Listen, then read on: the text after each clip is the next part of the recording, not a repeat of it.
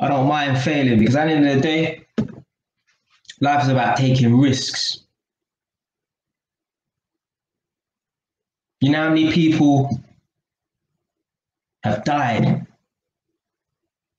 and they would love to be on this planet right now so that they can take risks, so that they could do the things that they always wanted to do. I've got family members that have passed away. I've got to do it for them. They would love the opportunity to be in my position, to step out their comfort zone, to take risks. Even certain times, and I made a video about this as well, so I don't want to say too much because it's going to kind of spoil the video, but even certain times I get lazy. I don't want to go running and that. But I think to myself, you know what? And I do pass these people as well. There's some disabled person, someone with special needs in a wheelchair. They would love to be in my position to be able to go for a run, but they can't for whatever reason.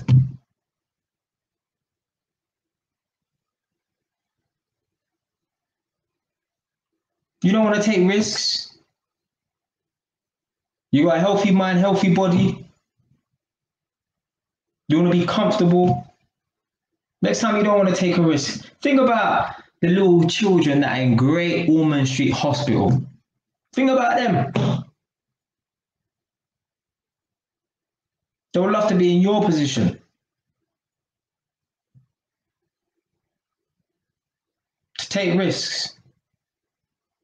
They would love to be in a position where they can fail and recover from it, bounce back.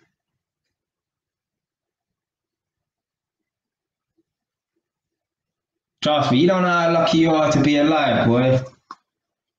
And one of the things I hate is I hate when people, you know, I like to talk about like people committing suicide and stuff. If you commit suicide, you are a selfish person. How many people are dead right now? Innocent people are dead. People who have died of cancer at age of 30, it don't even matter what age. Innocent people who, you know, just wanted to do the right thing in life, they're dead.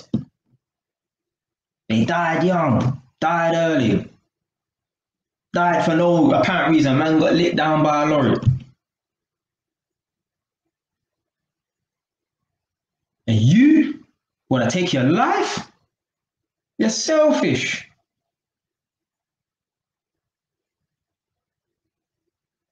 You got to live your life for the people that are not around no more. Got them little girls that were locked up in, somewhere in America, some madman locked up some girls in a basement for 10 years, 15 years. Shh, say no names, say no names. AYLDS, say no names, fam. You got little girls locked up in the basement.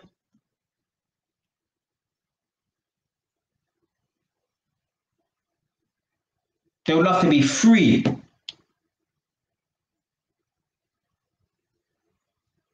They'd love to be in a position that most of us are in, but they're not. Because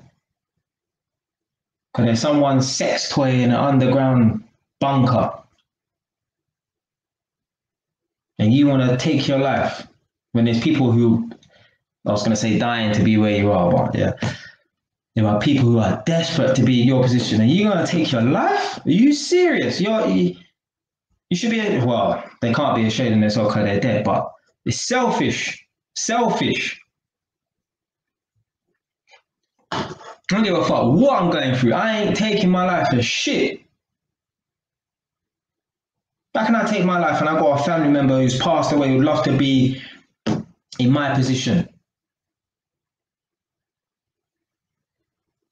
Even certain times, like the other day, right, I was painting my house. I painted, I think I finished at like 10 o'clock or whatever, done one coat of painting. Obviously, I know someone, they started their first, I think it was their first day, first night on the night shift. I'm thinking to myself, well, I ain't got to get up early in the morning, yeah, The only reason why I didn't put a second coat of paint on is because I can't be bothered. When I know someone who I talk to, I'm close to, they're starting their night shift, they have to work from 8 p.m. to 8 a.m. They're doing the graveyard shift. I'm like, you know what? If that person is working right now, there's nothing wrong with me. I'm going to work right now as well. That's the mentality you need to have. If you ever feel lazy, oh, I can't bother to exercise, get your ass out and exercise. Yeah, because there's someone who's disabled who would love to be in your position to have a healthy body. And you're just taking it easy. You're afraid to take risks. Just remember, there's someone dead, you know, who'd love to be in your position to take a risk. Even if you look like a fool, as long as what you do, you believe in, that's the main thing. I made a video before talking about, I think it was the video where I went down to my vending machine, where my vending machine was in Islington.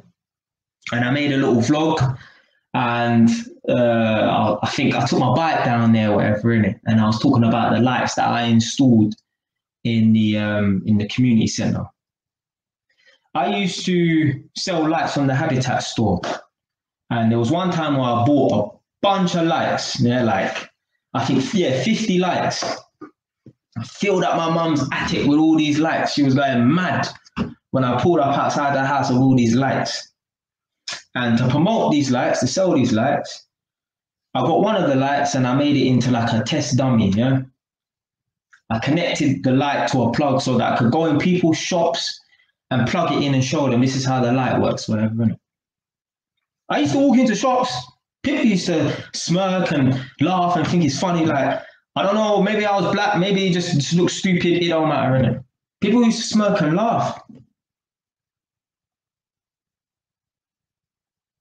But what they need to realize is this is the attitude you need to have if you want to be successful. You need to be fearless. You need to not give a fuck what people think.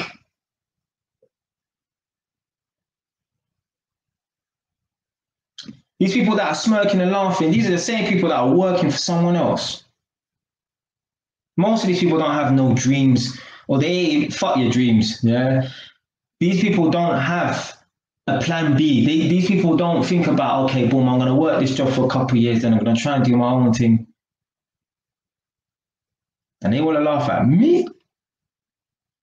Come on, Kazi. No. Let them laugh. Let them laugh at your plans. I remember one time I was standing outside B&Q in Enfield, and I was handing out leaflets. So I got a limited company registered, whatever, and I was handing out leaflets, and I saw someone from the ends that, like, man kind of used to roll with or whatever, innit? And he's come up to me and he's approached me and he's talking to me. Now, people would have thought I was like some fucking Jehovah's Witness, yeah? I'm standing outside, listen to this, I'm standing outside B&Q. I think it was a Sunday as well. Wearing a shirt, white shirt and black trousers, handing out leaflets. He's approached me now and he's chatting to me or whatever, and he's like, what are you up to? And I say, yeah, I'm just trying to promote my electrical business. And he's like, oh, okay.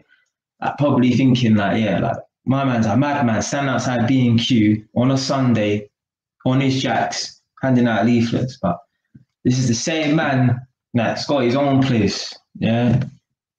It's the same man, I don't need to worry about money for the moment. Yeah? It's the same man, I've got things in another country.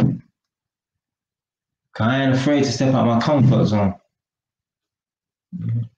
Like for me, let's say like public speaking and stuff like that, yeah? That's not my comfort zone. I don't have experience talking to 200 people, but boy, it has to be done.